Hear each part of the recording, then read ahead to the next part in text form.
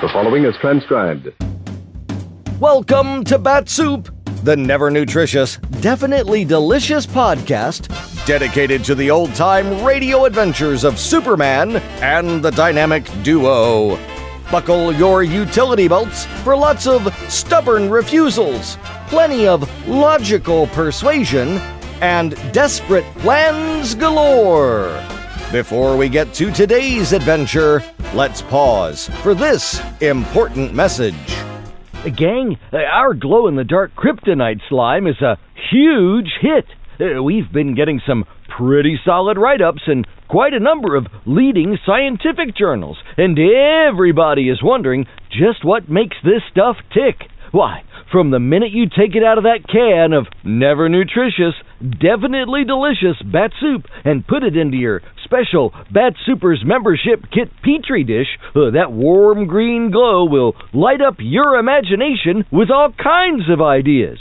It makes a perfect bedside reading light, and there are no batteries required. Yes, sir. And thanks to our partners at Codename Slingshot, our super secret formula will stay a secret, because what happens in a military lab stays in a military lab, or something like that. Anyway, it's just one more advantage of having a top-flight military contractor on your side, gang. And the best part is, to get yours, you don't have to do anything but have your mom pick up a can of Bat-Supe, available wherever fine podcasts are sold.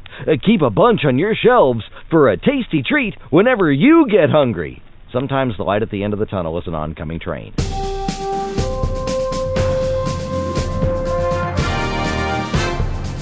And now, Bat-Supe presents today's adventure, Part 3 of The Monkey Burglar, as originally broadcast on February 14th, 1947. Faster than a speeding bullet. More powerful than a locomotive. Able to leap tall buildings at a single bound. Look, up in the sky. It's a bird. It's a plane. It's Superman. Kellogg's Pep. P-E-P, Pep. Kellogg's Pep, the Sunshine Cereal, presents The Adventures of Superman.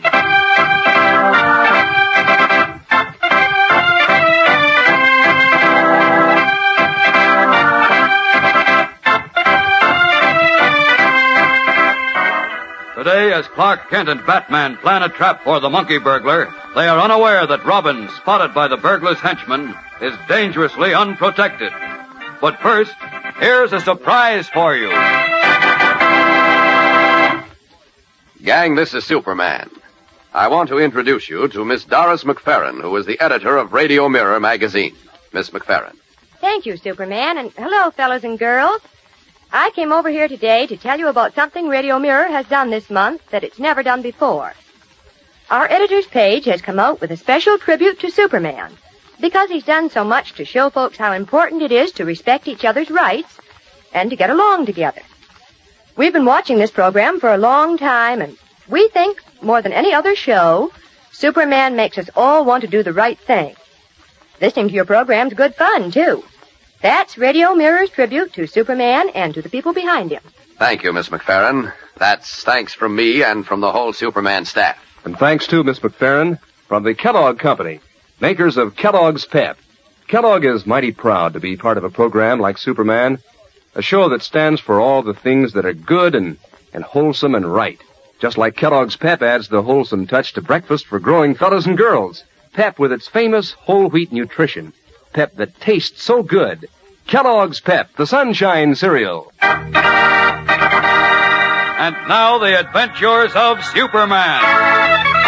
Identified as wearing a costume similar to Robin's and displaying a similar acrobatic skill, an unknown boy has been electrifying Metropolis by scaling the walls of skyscraper apartments and robbing the wealthy occupants.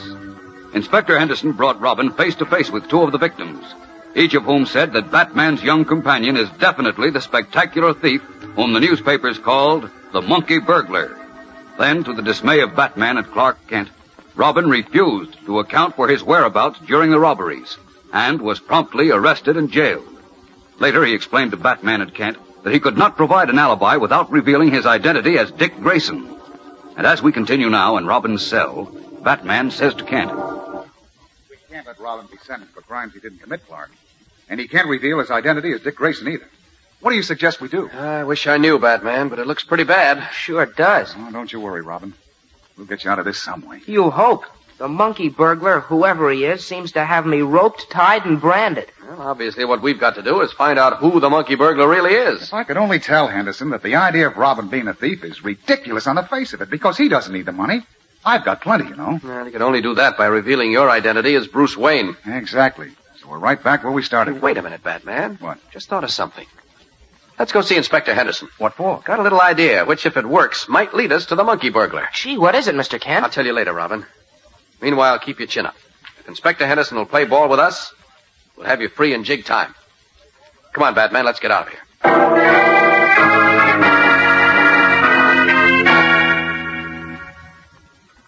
Now, just listen a moment, Inspector. Look, you're wasting your time, Kent. But I tell you, according to the law, I can hold Robin for 48 hours before he comes up for bail. I know you can. And if you think you can talk me into releasing him before that... But you've got to release him, Inspector. That's the only way we can find the monkey burglar. I've already got the monkey burglar. If you mean Robin, Inspector, you're all wet. Now, just a minute, Now, wait Batman. a minute, both of you.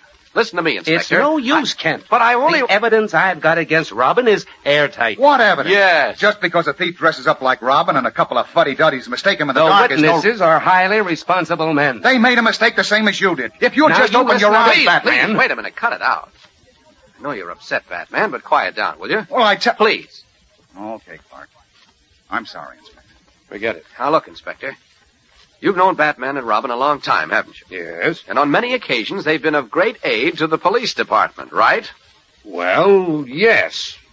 You've never had the slightest reason to question their honesty and integrity, have you? Certainly not. Thanks. But what does that prove? It proves that Robin is entitled to the benefit of the doubt. And it There proves is no doubt, Kent. Oh, of course there Robin was positively identified as the monkey burglar by two victims of the monkey burglar. I still say that's Please, a lot... please, Batman, wait a minute. Let me handle this. Well, okay. Now, look, Inspector. Mr. Spaulding, the banker, says he saw this monkey burglar in his room. By moonlight, didn't he? That's right.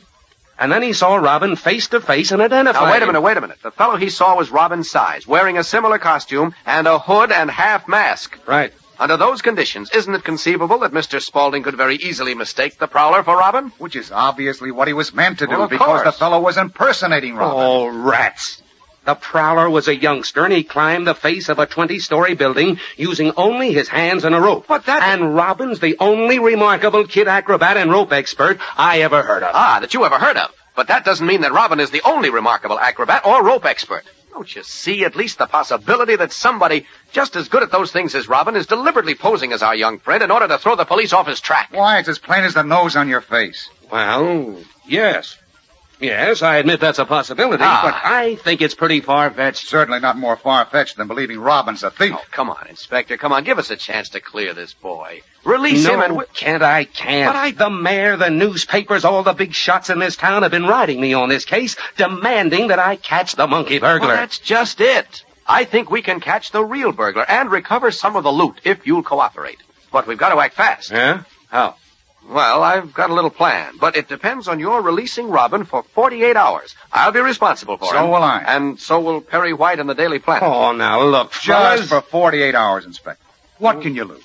Well... Just for 48 hours. I guarantee that if we haven't caught the real monkey burglar by that time, we'll turn Robin back to you. That's a fair deal. How about it, Inspector? Well, before I commit myself, what's your plan, Kent? Well, I'd rather not discuss it yet. It isn't quite perfected. Oh, but it now, will wait be... a minute, No, I've heard that line from you before. Okay, but have I ever given you a bum steer? Well, no, but... All right, then be a good sport and play ball, Inspector. I don't think that deep in your heart you believe Robin is guilty either, so give us a chance to clear him, huh? Oh, drat you, Kent. You could talk the hind leg off of a mule. Then you'll do it? Yes. Yes, I'll release him. That's wonderful. Thanks a lot, Inspector. But only for 48 hours, mind you. That's a bargain. Make out the necessary papers, Inspector. One of us will be right back to pick him up. Come on, Batman. Okay, Kent. Look, Clark, 48 hours doesn't give us much time. What's your plan? I haven't time to explain now, Batman, but if you'll just do as I say and not interrupt me, I think we can put it over. All right, what do you want me to do? First, I want you to take Robin over to Jim Olson's house. To Jim's house? What for? I think he'd be safe there. Tell him to stay there, not to stir out of the house for any reason. Okay, then what? Then you come to the Daily Planet. I ought to have everything worked out by then. But what do you... No more questions now, Batman. I gotta get going. I'll explain everything at the Planet. So long. Turning away from Batman, Clark Kent hurries from police headquarters. What is his plan to trap the real Monkey Burglar and so clear Robin? We'll be back in a moment to find out and to uncover a new and startling development. So stand by. You know, gang, if you should ever happen to be kind of blue, I'll bet you could cheer yourself right up just by taking a look at some of those comic buttons in that new series you're collecting from packages of Kellogg's Pep.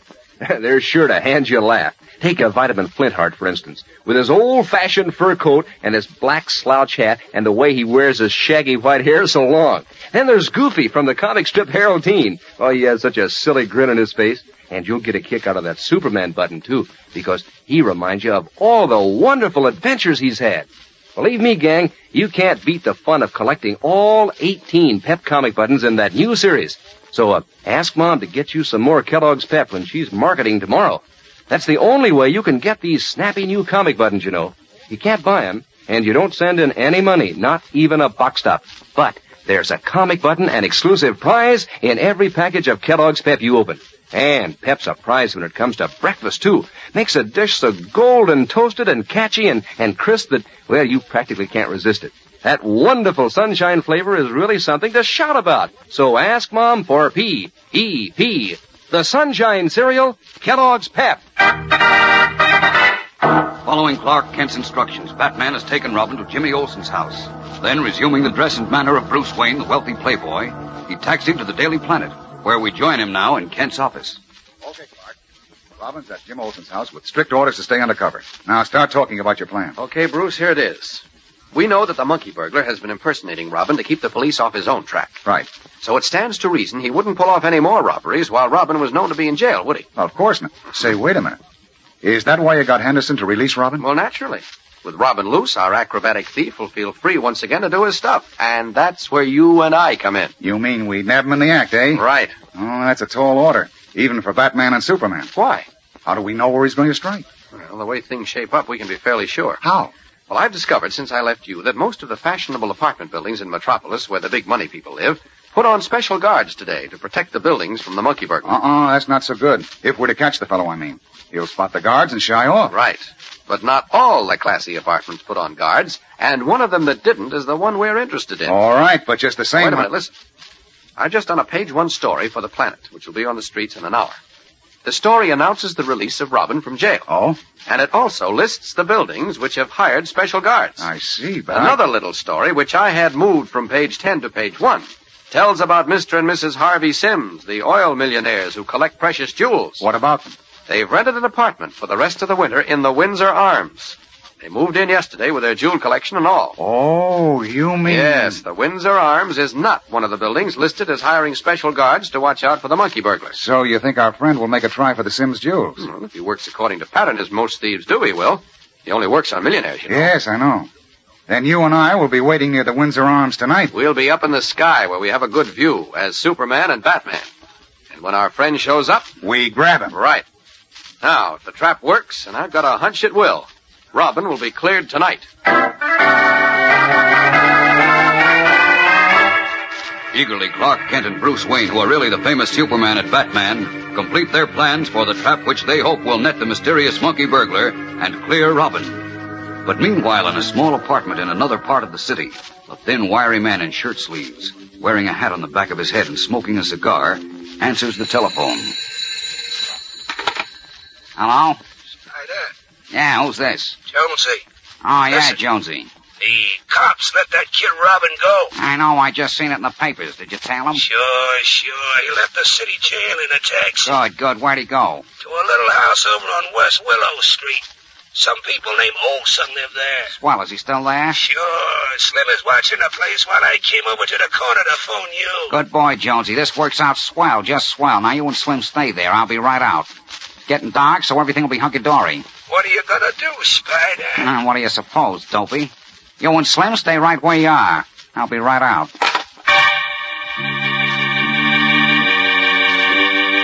Hanging up the phone, the little man puts on his coat, jams his hat down low over his forehead, and leaves his apartment, his pig-like eyes gleaming as he pats a suspicious bulge near his left arm. This is a development neither Superman nor Batman foresaw. Now what will happen to Robin? And perhaps to Jimmy, too. as Superman and Batman set their trap for the Monkey Burglar, who in turn is setting his trap for Robin. Monday's episode is packed with suspense and action, so don't miss it whatever you do. Tune in Monday, same time, same station. And remember, for breakfast, it's Kellogg's Pep. For excitement, the adventures of Superman.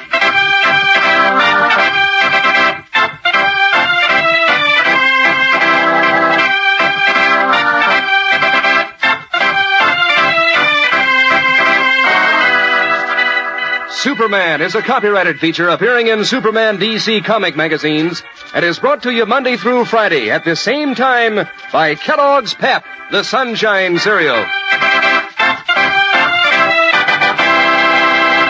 Hey, what'll you have, gang? Kellogg's Corn Flakes, Rice Krispies, Pep, or one of your other favorite Kellogg's cereals? Why, you can take your pick every morning at breakfast when Mom sets out Kellogg's Variety. That's the white, green, and red package with 10 individual packages, each one a serving just for you. One day you'll choose a shredded cereal, next day one that's popped, and next day a flake cereal made from corn, wheat, or rice. Everyone's a treat because it's a favorite Kellogg's cereal.